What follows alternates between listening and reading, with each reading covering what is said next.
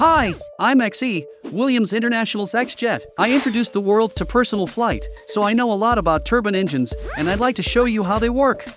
Jet engines produce power by compressing air, adding fuel, and releasing the energy in the fuel. A jet engine performs a similar function to the piston engine in a car, but works differently. Instead of igniting the fuel intermittently to drive pistons up and down, the jet engine burns fuel continuously to maintain a stream of hot gases. This stream can be used to push an airplane through the air or to keep aircraft flying, or it can be used to drive other devices like propellers or generators. Now let's look inside to follow the air as it passes through the engine. Major components of a jet engine are the compressors, the combustor, and the turbine. When the engine is running, that compressor draws air into the engine. The job of each stage of the compressor is to squeeze the air until its pressure is many times higher than the outside air. The temperature of the air as it is squeezed so hard rises to nearly 1000 degrees Fahrenheit. After passing through the compression section of the engine, the air enters the combustor, fuel is mixed with the compressed air in the combustor, where a continuous burning process releases a great amount of energy in the form of even higher temperature.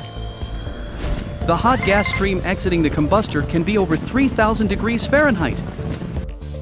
As the hot gas stream leaves the combustor, it passes through the turbine. The turbine is connected to the same shaft as the compressor, so they rotate together as one piece. That turbine extracts a lot of power from the hot gas stream to turn the compressors while they squeeze the air and raise the pressure. Properly designed, the engine will not only develop enough power to keep itself running, it will have enough excess power in the form of expanding high-pressure gas exiting the rear of the engine to push a plane through the air. This remaining force is called thrust.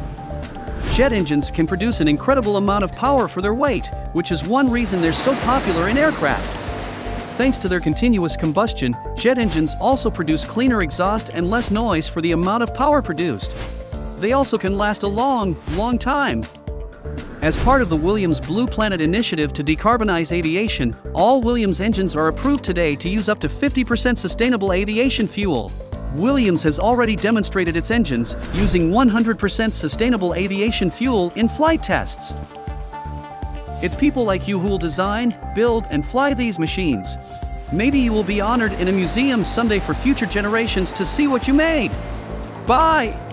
Come back soon!